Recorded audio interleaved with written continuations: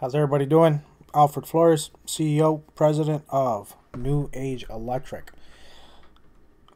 Today we're going to talk about Article 240, Overcurrent Protection, and Article 310, Conductors for General Wiring. Now, specifically, this is going to be a direct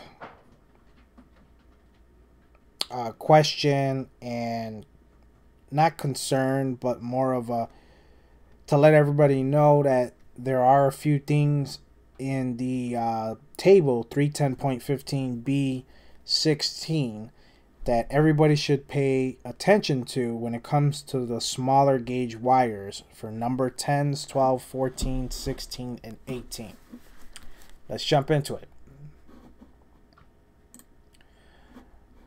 So if you're trying to size a wire and we're not doing any kind of correction factors for temperatures, ambient temperature correction, and we're just doing something simple. It's a single circuit, single phase, and it's 40 amps or whatever the case may be. You're gonna gear your attention to table 310.15 B16, and wherever you find the type of wire you're doing, the conditions, you're gonna reference the table. What I want to make everybody aware of are these two asterisk marks, and yes, they do mean something, and it's significant if you don't know. The two asterisks down here refer to these down here. Now, even though these tell you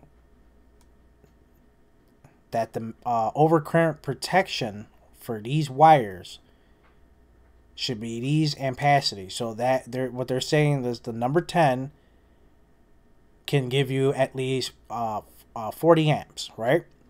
But this is telling you to refer to 240.4D for conductor overcurrent protection limitations.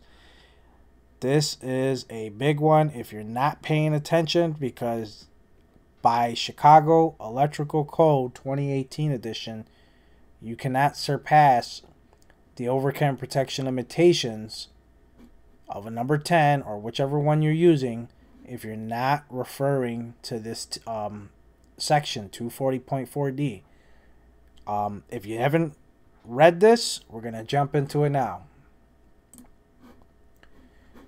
In 240D, and I'm going to go back just so you know which I'm referring to.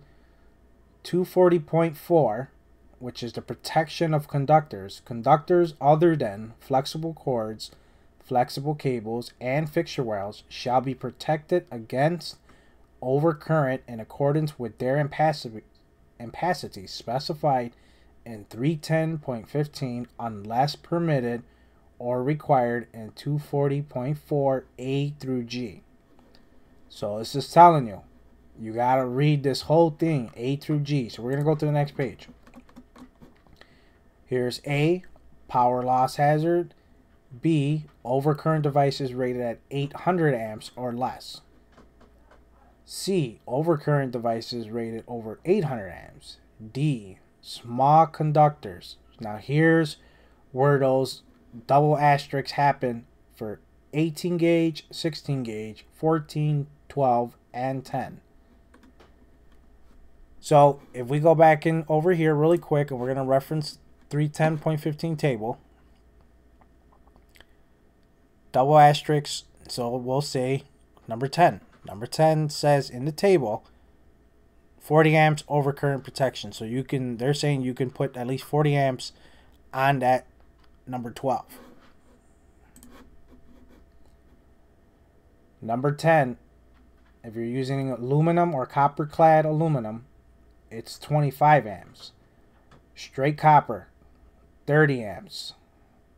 So if you read the small conductors, D, unless specifically permitted in 240.4 E or G, the overcurrent protection shall not exceed that required by D1 through D7 after any correction factors for ambient temperature and number of conductors have been applied. So that's right there. After any correction. It's telling you, you cannot surpass these. This is the overcurrent protection that you cannot use. So number 12 wires should not be on a 30 amp breaker, and number 10 shouldn't be used on a 40 amp breaker. I like pointing these stuff out because how the code books are worded, they're worded very well, but because they try to put so much information into one book, and you know, they're organizing stuff as best as they could, and then there's some things that not necessarily contradicts itself, but it has to be further explained in another article that's in more detailed. In this case, it's overcurrent protection, but then they also got to refer back to it and conductors for general wiring, because they're talking about the, you know, certain things in here that reference other articles. So it's confusing. I always suggest read the book front to back. I read this book at least 7 times and I still can't remember where everything is because it's just so much information. Guys, any questions, comments, please click subscribe. More of these to come. Love doing code. Love answering code questions. Not a code expert, but I know the code book well enough where I can probably answer any questions or point you in the right directions. Once again, Alfred Flores, CEO, President of New Age Electric. Thank you for watching.